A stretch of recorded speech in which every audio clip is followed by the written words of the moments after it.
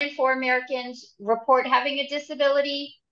There are over 38 million people with disabilities that are eligible to vote in the United States. This is 16.3% of the electorate.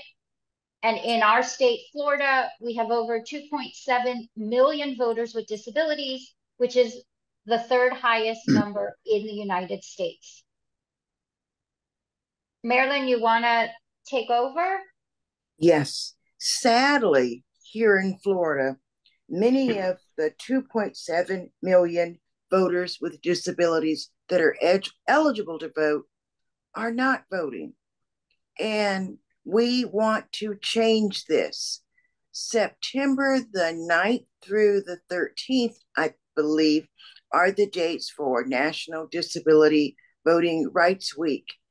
And what we are encouraging is that each community would go out and talk to your local elected officials about how important it is to reach out to citizens with disabilities. Many of them don't know that they can vote or that they're even eligible. We had a meeting of our local league not long ago, and it was amazing to me that people were confused about whether individuals that reside in assisted living facilities were eligible to vote or not. And of course, the answer to that is unless a judge has declared the person incompetent or needing a guardian, everyone with a disability is eligible to vote. And it's important for us to vote because many of the services and programs that we need are made possible by funding from the state, local, and federal governments. So if they don't know that we need a particular program or that program requires additional funding, then it may not happen. And also, voting and getting to know your elected official from the perspective of a person with a disability forms a bond. It forms communication between the elected officials and citizens with disabilities. The Americans with Disabilities Act would not have been possible had not individuals with and without disabilities worked together in order to encourage Congress to pass this important legislation. So that is why it's so very important that we encourage persons with disabilities to vote, because it's our lives that they hold power over. The next slide that I have up, the title's called The Ripple Effect of the Disability Vote. And I love this graphic because it really visualizes the power of the disability vote, and that there actually is the potential for this voting bloc of people with disabilities. And as I described the circle, we talked about the number of people with disabilities that have the ability or the potential to vote.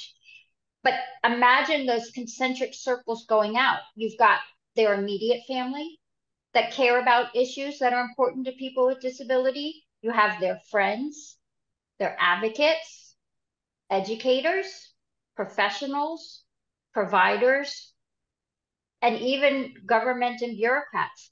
So there's this ripple effect of issues that are important to people with disability and how other people will vote for or in favor of those issues or in favor of people that are going to support issues that are important with people with disabilities. And when you put that all together, you've now increased those numbers we told you before, and it becomes more than a quarter of all eligible voters may be interested in issues that are important to the disability community. It's projected that 67.7 million eligible voters either have a disability or have a household member with a disability. Now, we know how close elections are. Imagine if we could harness the power of this population, of getting people with disabilities to vote and picking people that support their issues. We could change who wins elections. And these are people that aren't even voting now, a lot of them. So these are potentially new people to register, new people to educate, new people to be voting and participating in our elections. It represents 28.9% of the electorate. Huge numbers, huge potential.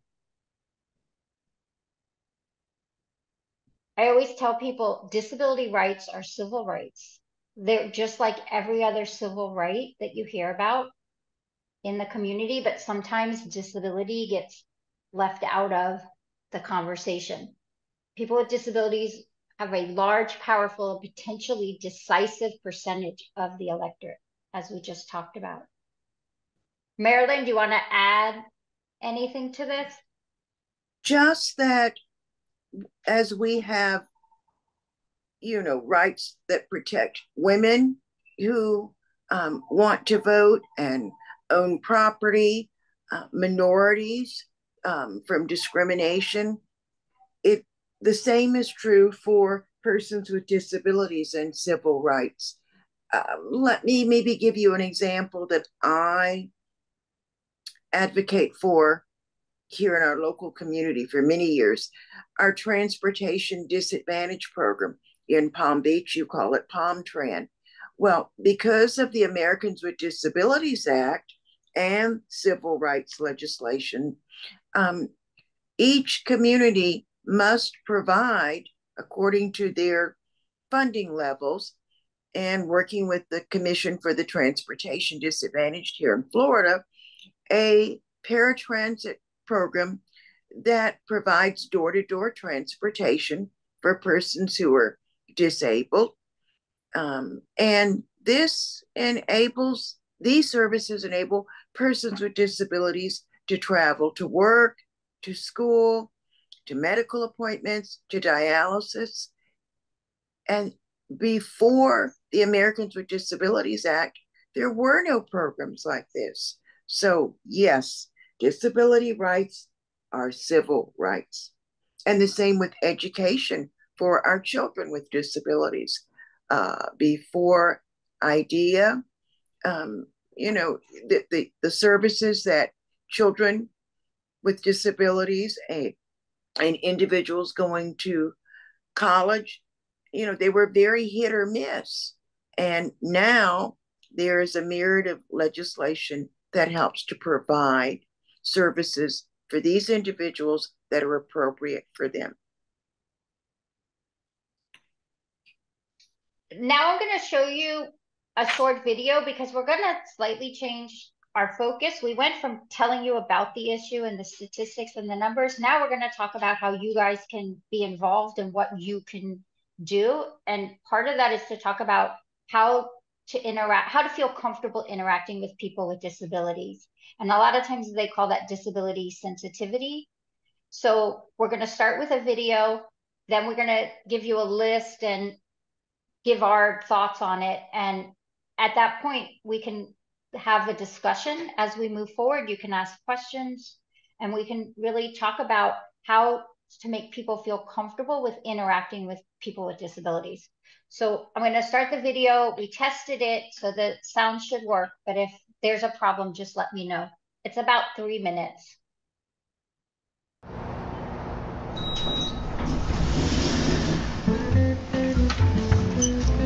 Good morning, Bob. Morning there, big man. Morning, Alice! There's no need to be awkward. Poor Bob. Like so many of us, he just doesn't know how to interact with people with disabilities. It's pretty easy, really. People with disabilities are people first. We need the same things that every person needs, like respect. Good morning, everyone. Attention! Okay. Maybe we need to be more specific. The easiest way to show respect is to focus on the person, not the disability. It's okay. You'll get the hang of it. One easy way to focus on the person is to watch the person signing and not their interpreter. Or their companion. It's really cool that you'd like to help, but do us both a favor and please ask me first. What you think might be helping? I got you. Wait, ah! Oh no, might actually not. If you'd like to offer me help, let me hold on to your elbow. Don't take mine. Hey, would you like to take my arm? Sure. Assistive devices help us to live our lives. They're really important and really personal.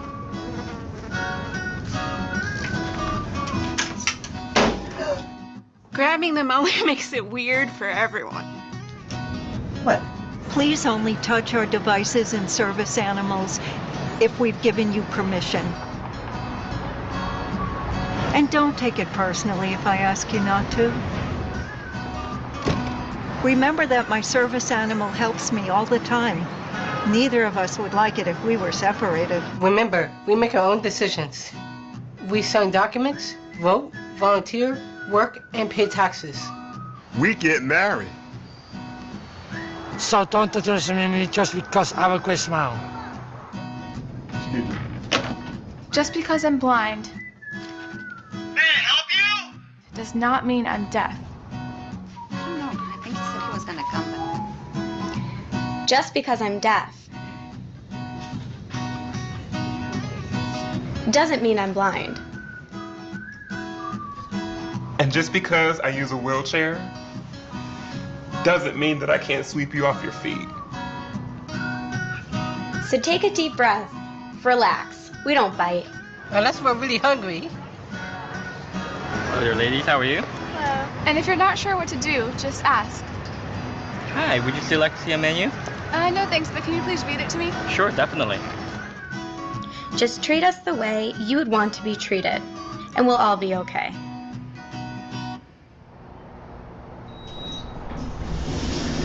Good morning. Good morning. Morning, Alice. Morning. Awkward no more. Nice job, Bob. Go forth and be human. So I love that video because it uses humor to really say some important subjects and give some really good tips. And we've made a list of some of the really important ones that are on the screen. I'm going to read them out and then we can discuss them, and Marilyn's going to add in to what is on the list. This list came from a document that we have under resources that the League of Women Voters of Orange County made to help volunteers. So these are the headings, and then there's more detail on the document that you'll have access to. So speak directly to the individual, make eye contact, introduce and identify yourself, offer assistance in the form of a question, wait until your offer is accepted, listen attentively, avoid offering remarks of admiration, avoid being self-conscious. And the last one has use people first language, but then in parentheses, I added most of the time, because sometimes people, they use the term identity first language and they feel that their disability identifies them and they like to use the disability first. So it's a very personal and evolving use of how to describe people with disabilities. All right, Marilyn, you want to take it over? Sure. When communicating with persons who are hard of hearing or deaf, it might be easier to have paper and pencil handy so that you can communicate in writing. And I also think that when we are volunteering with persons who use wheelchairs, we would want lower tables and also to remember to sit down to with the level of eye level for the person that you're talking with. And as the video stated several times, ask us how you may provide assistance. We live with disabilities all our lives, so we know.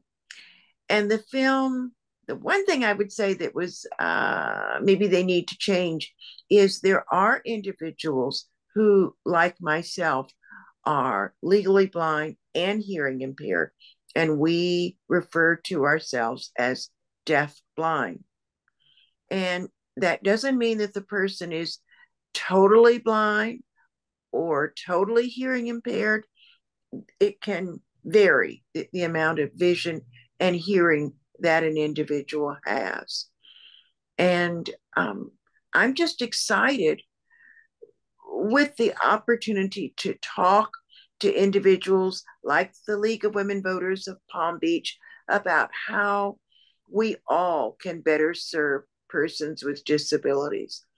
And individuals with autism need a quiet setting, and you may need to repeat the information that you're giving to them more than once. And I think that's about it, Debbie. I'm sure there's more.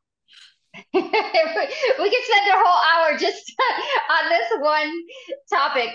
We can go nuanced by disability, but I think this gives you the general overall concept. And it's really just ask, don't make assumptions, and treat people with respect.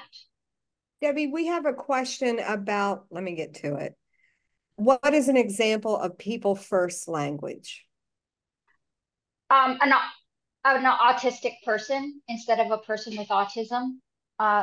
What we're finding is as people with disabilities get put into decision-making tables and in positions of authority, they're letting people know how they want to be referred to. So very high-functioning young adults with autism really like to, they think that autism is their identity, that they cannot separate the person from the disability. So they'll be very upset if you call them a person with autism because they identify as an autistic person. Also, sometimes in the deaf community, people that are deaf and live in a deaf culture world don't consider themselves people with disabilities. They're just deaf, and that's who they are, and that is their identity. So it varies from different types of disability, the age of the person, and how kind of involved in civic engagement they are. That's a couple examples. Thank you. And as I said, it's ever evolving in a most wonderful way. As more people with disabilities are in these discussions, they're letting us know how they want to be identified or referred as. So I think it's cool. And I always ask, how do you describe your disability? How do you want me to refer to it? I don't make those assumptions. It's a great question. Now, since we're here to talk about voting, let's talk about some of the barriers to voting specific to people with disabilities. A big one, and Marilyn has touched on this, is transportation. How do you get to the polling place to vote? Waiting in lines can be difficult with people with disabilities. Printing the accessible vote by mail ballots out, and we're going to talk about accessible vote by mail later, so we can come back to that. Signature mismatch or signatures changing over time as a disability progresses. Polling sites are not fully accessible a lot of times. And really important is the training that poll workers get on how to interact with people with disabilities and how to use the accessible voting machines that are required at each of the polls.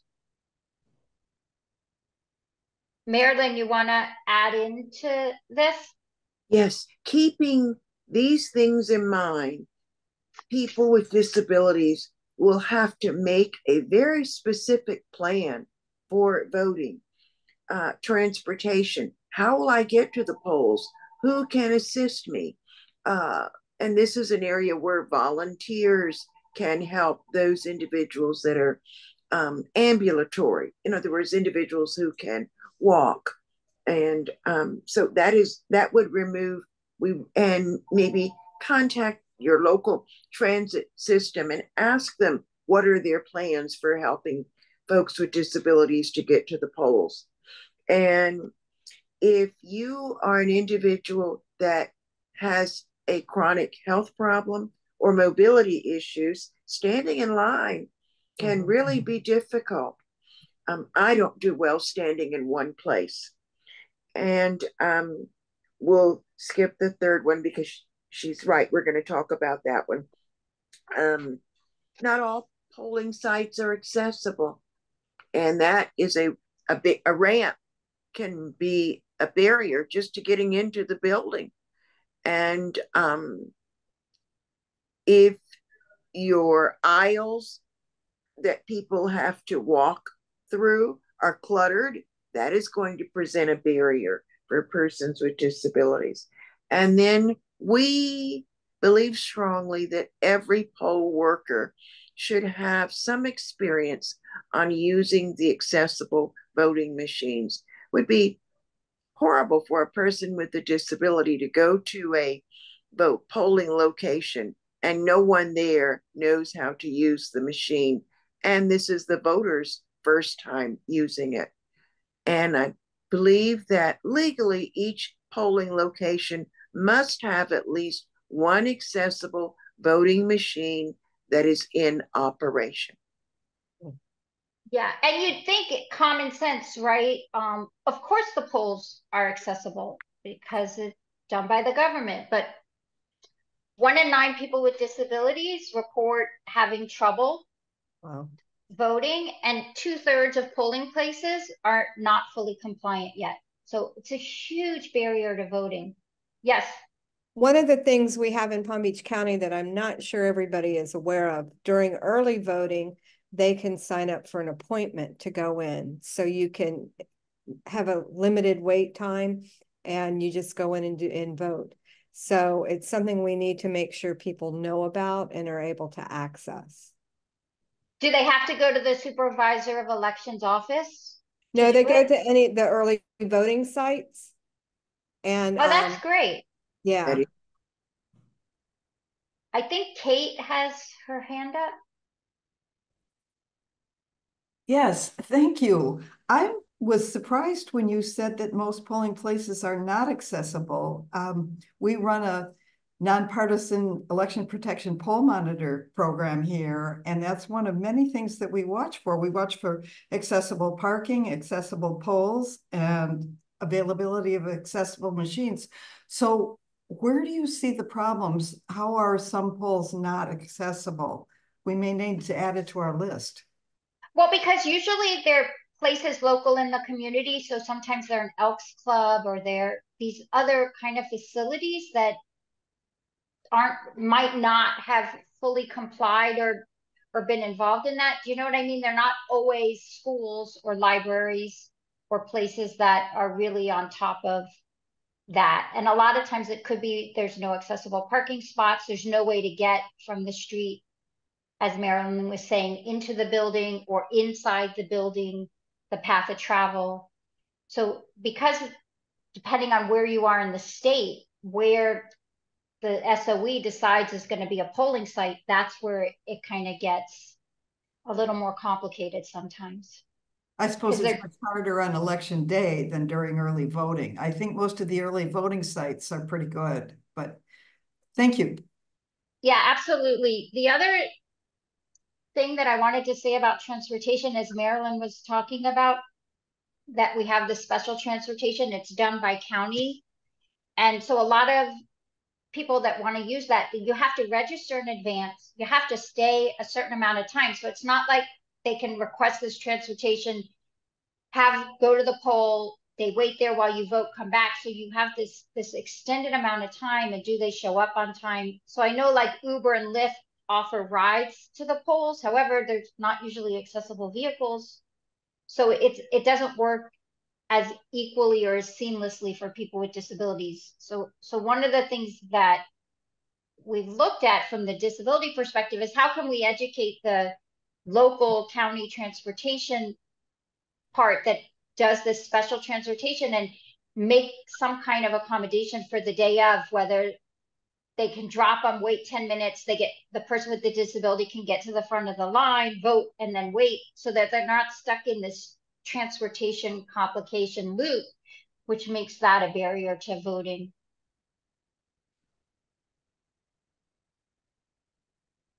Marilyn, you want to add anything else before we move on?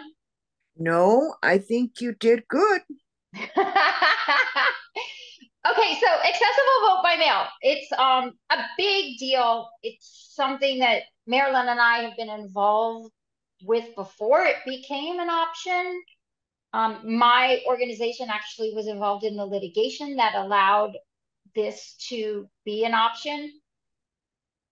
We know about vote by mail, that has been around, and anyone can request a ballot that they get in the mail. The problem is those ballots aren't accessible for all people with disabilities.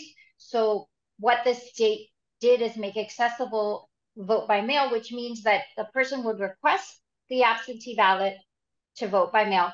However, instead of using the paper ballot, they would log into a computer system, vote online through an accessible system, and then print the ballot out, put it in the same sleeve, and then mail it back the way that you would mail the paper ballot.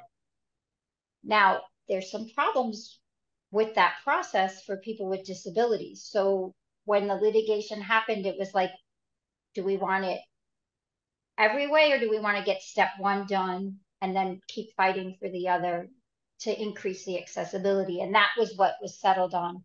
So people with print disabilities, they call it, which is beyond just a vision disability, it's called print disability, have the ability to request to vote through a computer and then print that ballot out and return it in the sleeve that everyone else uses for voting by mail. All 67 counties have it.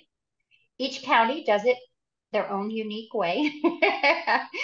So you have to talk to your supervisor of elections to figure out, there's 3 different systems that they use, depending on which one they negotiated a contract with. And there's different ways to request it. So every county is a little bit different, but every county has to, by law, offer it and make it available to people with disabilities. Marilyn, you want to add to that? Some of the barriers for those of us who are blind, even with this accessible voting machine, the technology, is that the ballot will need to be printed out to mail. Well, if I'm totally blind, I probably don't have a printer at home. And then there's the challenge of the signature on the envelope. If you're totally or partially blind, your signature may vary from time to time, and you don't necessarily know where to sign. Some SOEs have provided stickers on these accessible vote by mail ballots that will guide the person to signing. So in essence, until we get to the next 2 or 3 steps, even though we have the vote by mail system, those of us who are blind or print impaired still need the assistance of someone else. It would be my dream one day that voting by mail for persons with disabilities would be very much like they do it in the service, where you can vote safely and securely online. Yeah, and so that's the debate. The problem comes in that there's this argument of security, of returning the ballots digitally or electronically. It's very complicated from my perspective. It's not an issue, but the other side thinks it is an issue. So it is not resolved yet on that answer. And right now the answer is no, you cannot electronically return them. So yes, you can vote privately and independently, but you might need help printing and mailing back that vote that you did.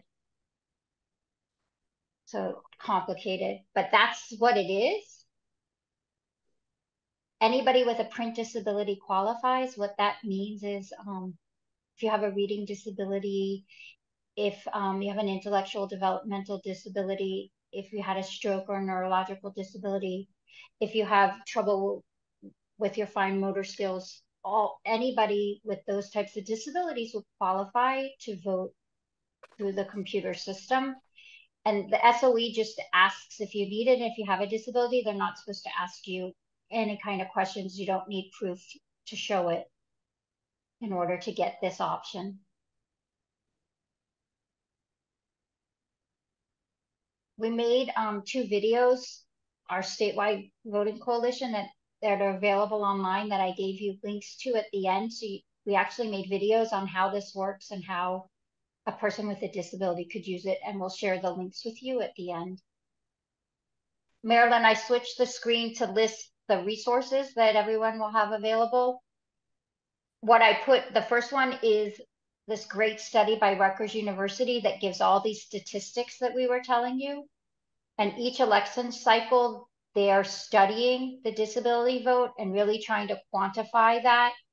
The second is the Legal Women Voters from Orange County's Volunteer Guide with all the details on the disability sensitivity that we were discussing. And then we made a digital brochure on accessible vote by mail. It's in English, Spanish, Creole, and you can download it or print it if you guys want. And then we have videos that are how to use the in-person accessible voting machines and how to use the accessible vote by mail. They're all fully accessible with sign language, audio descriptions, captioning, and they're available for you guys to watch, use, share, and be a resource for you. And then Marilyn, I just switched the screen that has both of our names and our email addresses if anybody wants to follow up with us.